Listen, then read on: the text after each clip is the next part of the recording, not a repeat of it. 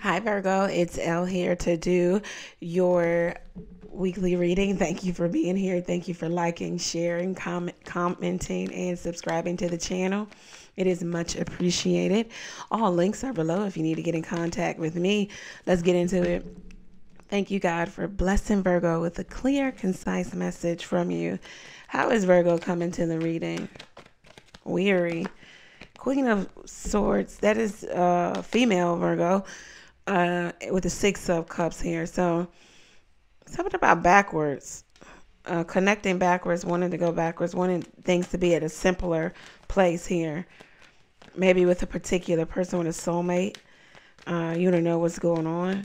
You want to know if somebody is talking to someone from their past. Four of Cups. You want to know why is someone not taking to your offer. Ten of Pentacles.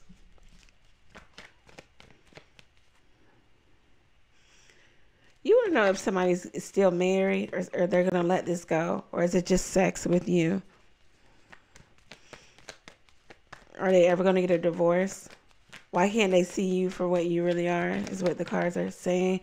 Yeah, the Queen of Pentacles is like maybe you're realizing your worth here. And you're asking, you're demanding what is going on here. Yeah, you want to know the truth of the matter. Maybe they kept you in the dark too long. Yeah, they sneaking around too long. Seven of Swords. They could even ghost you at times or come back when they want to. It's like you definitely want to come out of the dark with this person. Could be dealing with a Libra. You want to know if this person wants the family, if they really want to be together. What do they want? Because it's just not going to be more fun and pleasurable nights and days. You're putting an end to it. You're telling someone that they can't keep coming in and out. They're going to have to stick around. That you guys can't just keep making up by way of sexual activity. You understand that a decision needs to be made. Somebody needs to decide. You don't want to hang around and wait on this any longer. You've done enough. You've twisted yourself in knots and done so much to remain in this relationship. And yet still you haven't been chosen. This person hasn't given you. It's just a lot of uncertainty. Because this person is still acting like they're in this happy life, happy home. And keeping you as the other woman. What is the advice for Virgo?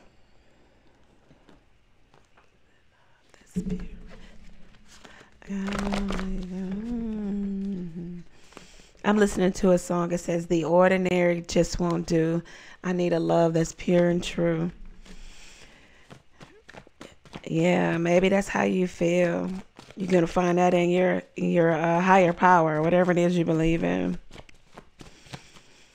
Let's see, what is the advice? Somebody's handsome, and maybe that's why you deal with a lot with them here.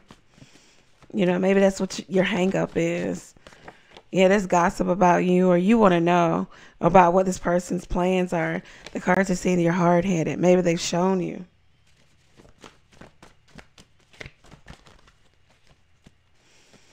Yeah, I don't know if this person was cheating while she's pregnant or while someone was pregnant. The smart thing to do. Okay? You already know what the smart decision is, and it's probably to walk away. Cut ties. Let's see. Yeah, because somebody's still trying to save their marriage. Do the rational thing. This is just going to be hard for you to handle. You need to take your care out of this because someone is not divorcing. By Christmas, it could still be the same thing, and it could be even more theatrics and no growth to this relationship. Yeah, so that's what I have for you, Virgo. If it resonates, let me know how it resonates for you down in the comment section.